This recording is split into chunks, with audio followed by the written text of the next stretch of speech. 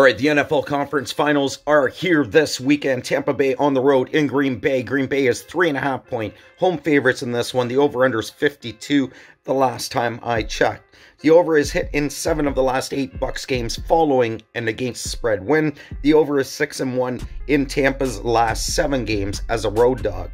The Bucs are 4-1-1 against spread their last 6 as an underdog. Tampa's 4-1 against spread in their last 5 playoff games as a dog.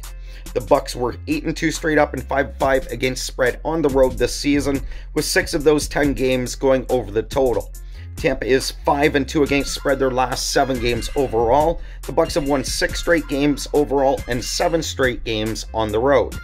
Tampa's 3-7 against spread their last 10 games in January. The road team is 106-68 against spreads in Bucs games since 2009. Tom Brady is 194-133 against spread as a starter, 260-82 straight up. Brady is 30-10 straight up in the playoffs and 20-20 against spread in the postseason. Aaron Rodgers is 109-73 against spread since 2009. The over is 8-0 in Green Bay's last 8 January games. The over is hit in each of the last 6 Packers playoff games. The over is 4-0 in Green Bay's last 4 games versus a team with a winning record. The over is 4-0 in the Packers' last 4 at home versus a team with a winning record. Green Bay is 5-0 against spread their last 5 at home versus a team with a winning record. And the Packers were 8-1 straight up and 6-3 against spread at home this year, with the total going over the number in 5 of those 9 games. So those were pretty close splits on the over-under in Packers home games this year. Packers are 5-2 against spread their last 7 overall. Green Bay has won 7 straight games and 6 in a row at home. The home team is 5-2 against spread in the last 7 meetings. These two teams are 5-5 straight up in their last 10. The Bucs are 6-4 against spread their last 10 versus Green Bay. The over is 4-2 in their last 6 meetings and 5-5 over their last 10. The Bucs are 4-2 against spread their last 6 versus Green Bay. Tampa is 1-15 straight up their last 16 games in Green Bay.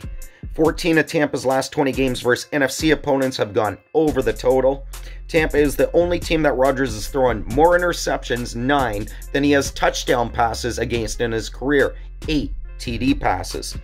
Teams that beat a team by 20-plus points in the regular season and then face them in the conference championship are 13-3 straight up in the rematches, 4-0 in the last 10 seasons.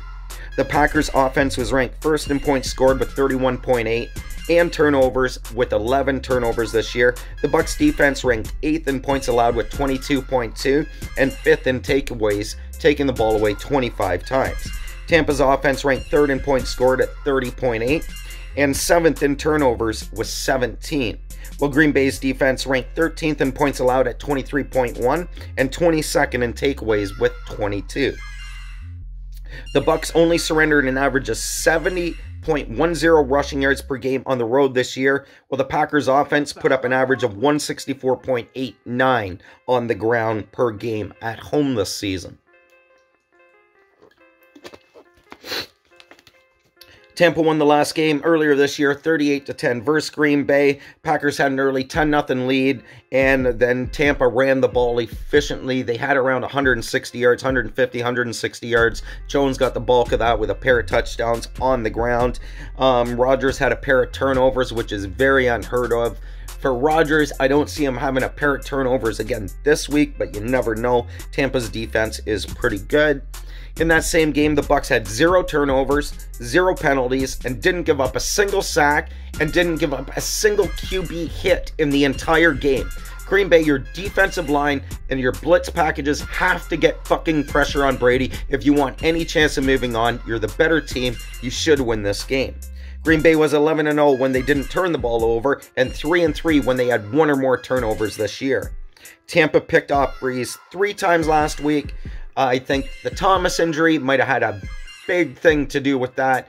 I think Breeze was really off his time with him, especially with the injuries, multiple operations or surgeries he has to have in the offseason or whatever the case with Thomas is.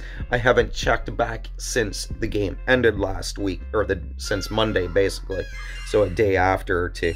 Brady led the NFL in completions on passes over 20 yards, while Rodgers led the league in passing yards on passes of 20-plus yards. The Bucs haven't played in cold weather all season.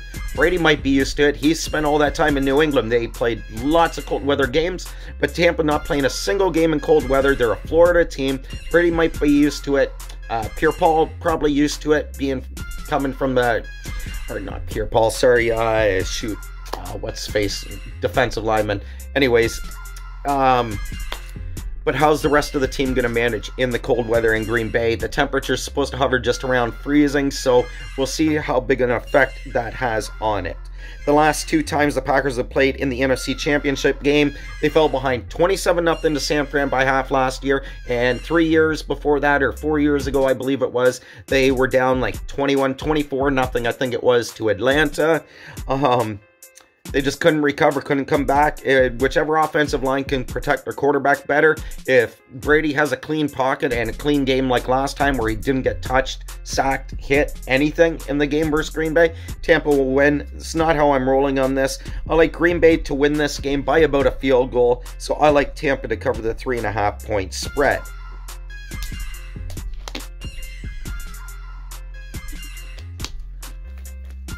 Buffalo +3 on the road in Kansas City. The over-under in this one is 54.5. And in that Green Bay game, I would play the over in that game if I was betting the over-under. Kansas City, home, 3-point home favorites. Over-under 54.5. The over is 4-0 in Buffalo's last 4 games as a dog.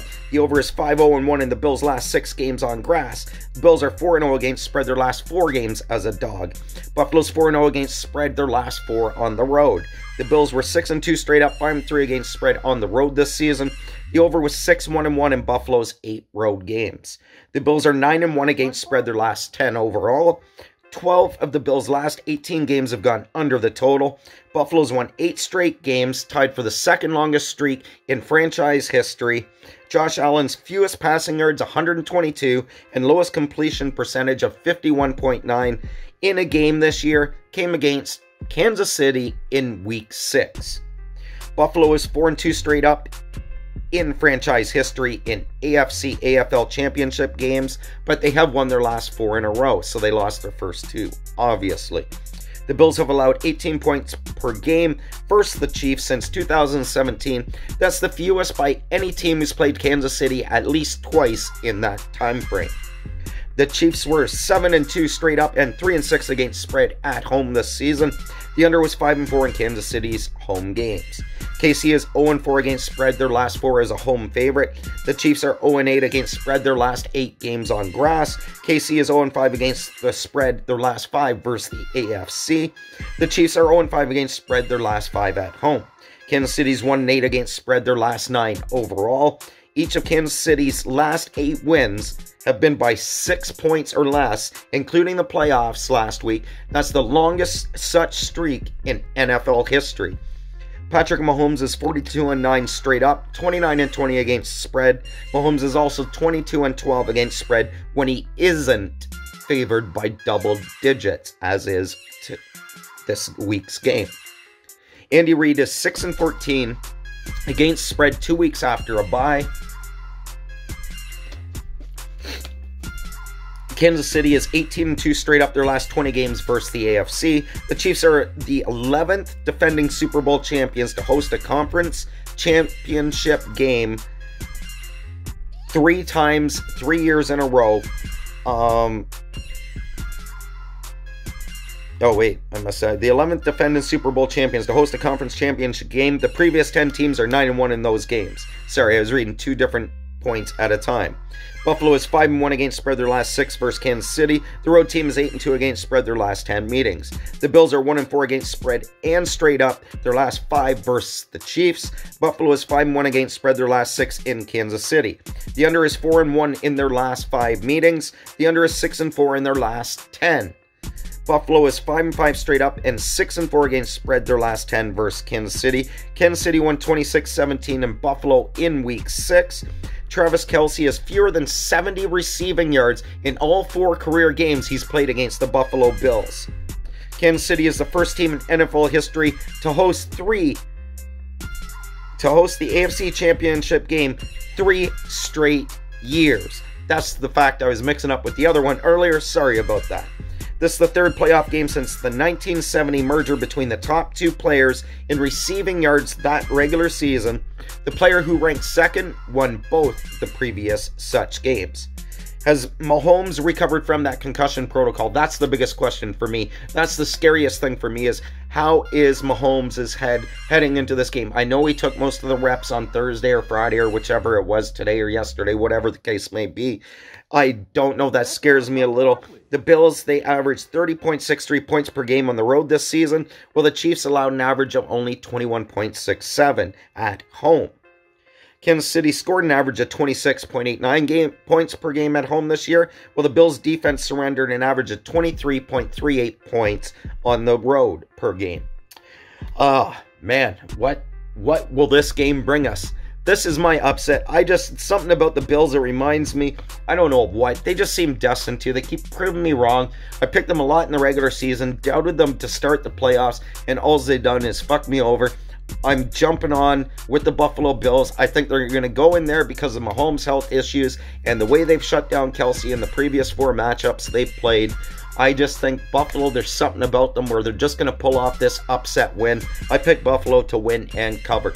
Remember, take the stats. Don't take my picks so much. Take the stats for what they are and make your own decisions. You got to make your own choices in life, just like gambling. Peace.